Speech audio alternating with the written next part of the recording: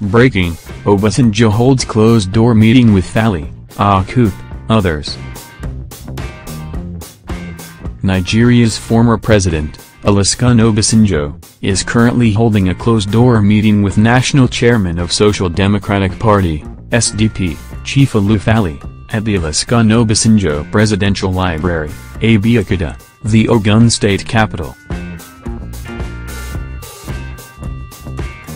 The SDP chairman arrived at Obasanjo's penthouse around 12 p.m. and went straight into the meeting, Independent reports.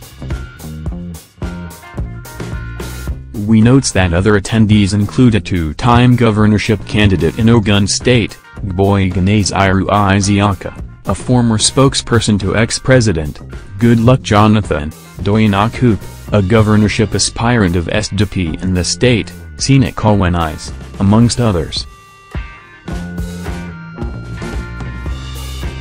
It was reported that some chieftains of SDP, including one Chief Kadumi who arrived at the venue of the meeting, were prevented by the security operatives from accessing the meeting. Meanwhile, we previously reported that a renowned lawyer and senior advocate of Nigeria, Festus Keyamo, lashed out at former President Olusegun Obasanjo, in the aftermath of his letter to President Muhammadu Buhari asking him not to seek re-election in 2019.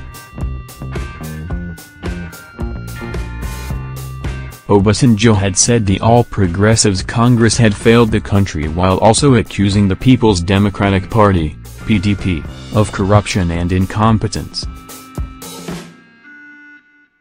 He suggested the formation of a coalition for Nigeria which he believes will solve the problem being encountered in the nation.